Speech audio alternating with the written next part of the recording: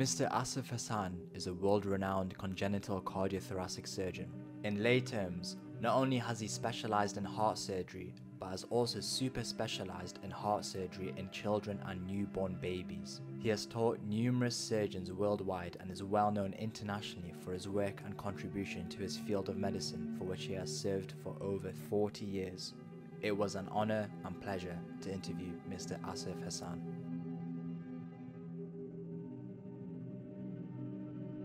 It's a wonderful question you've asked, and reflecting on my last 40 years in medicine, that's an area which has always perturbed me, because when you are young and you are beginning in your career, your focus is on achieving technical expertise.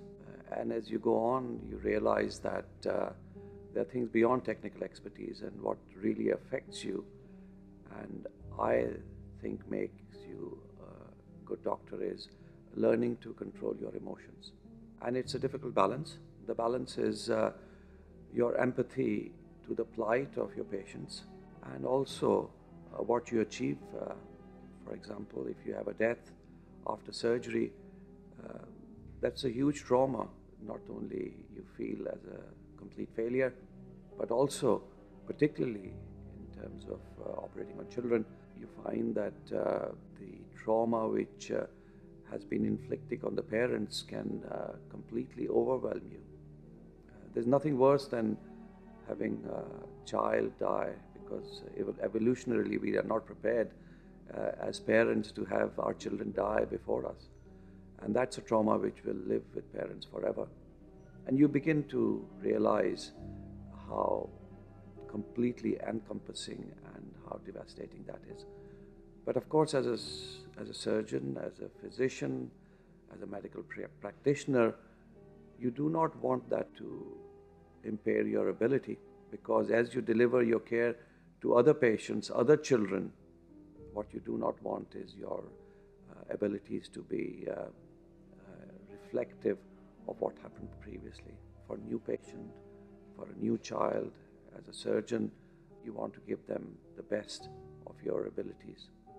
And I think that is a tightrope one has to walk as a surgeon, particularly undertaking surgery in quite difficult and complex congenital heart disease. And my advice to anybody in this situation is to keep a thought to yourself that you need to care, but not care too much. It seems like a brutal thing to say, but the care you are going to give to the next patient should not be impaired by what happened previously. Of course, you should reflect. You should know what had happened. You learn from your mistakes, or even from what had happened previously in terms of your techniques and how you delivered your care. But that should not impair what you do for the next person adversely.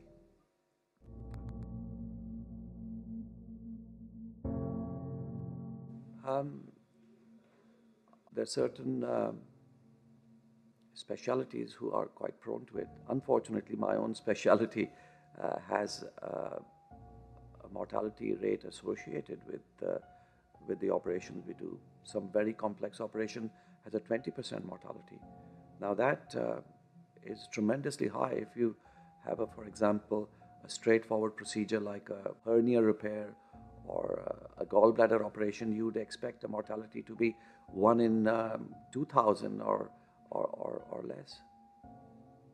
In my specialty, a mortality of 20% will mean that every time you do an operation, you are confronted by 1 in 5 chance of the patient dying. And over the years, when you reflect on it, you realize that the preparation of that has to be in your own mind. You need to know that failure can occur. More especially, the family and the parents should know that the mortality can happen. And that's one of the most important things. So when the family knows that an operation can carry a mortality, they somehow expect that those things can happen. It also focuses their mind, and of course focuses your own mind that these things could happen. It doesn't mean that you should impair your judgment, but that reality should be there in your mind. If something like that happens, it's imperative that you develop a sort of mechanism where you are able to deal with that. The first thing to do with that is reflect whether what has happened. Does your team members know what has happened? Do they also are able to cope with that kind of a trauma? A debriefing at the end of the operation is important in these circumstances. And of course, you need to learn lessons from that eventuality. But most importantly, how do you keep your emotional side intact to be able to perform similar operation for the next patient? I think that's the most important part of one's own inner emotional stability. And you have to develop that. It's not something which happens to all of us. You have to develop that. You need to create that barrier, because you need to care, but not care too much. Because once you do that, your ability to deliver similar care to other patients is impaired. And that is not great practice.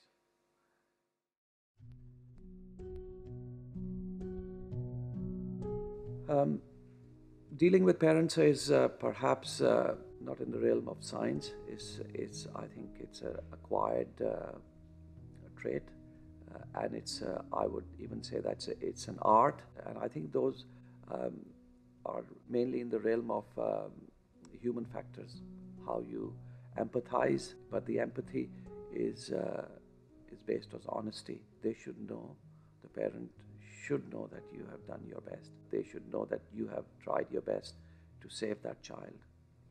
And if you can pass that information on, they will have confidence in you. And that is how you conduct yourself, how your results reflect in the surgical sphere. All the results of operations we do are now in public domain. The parents can easily look up the registries and they see your name and what operations you have done and what has happened.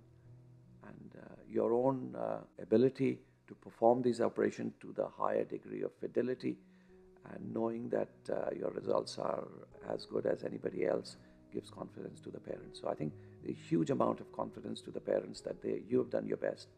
And then your ability to empathize with them. They need to understand, you understand what they are feeling. And of course, having dealt with quite a lot of patients in these circumstances, you develop your own traits as a surgeon, but these are acquired things. Either you do it well or you will perish. It's very obvious. If you look at even a cursory reflection on the papers in last 10 years, you will find several scandals associated with congenital heart surgery. And that isn't just in this country, right across the world. Because parents, when they see unexpected events, unexpected deaths, unexpected injuries, are very short on forgiveness.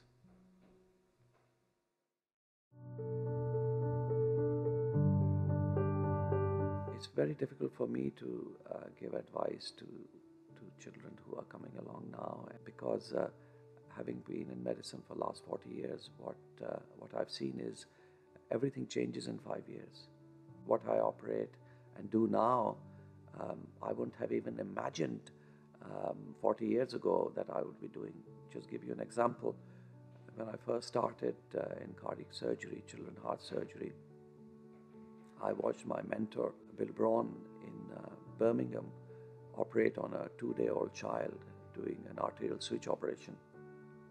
A very complex operation where the arteries, which are as thin as human hair, to be transferred across. As I watched him, I remember reflecting that there's never in any there's no chance that I would ever be able to do this operation. And 10 years later, I was doing the same operation. The message is that you can do anything. Stay focused, have a balanced approach to things. Don't overstretch yourself. Know your limitations, but have a vision that you can achieve things.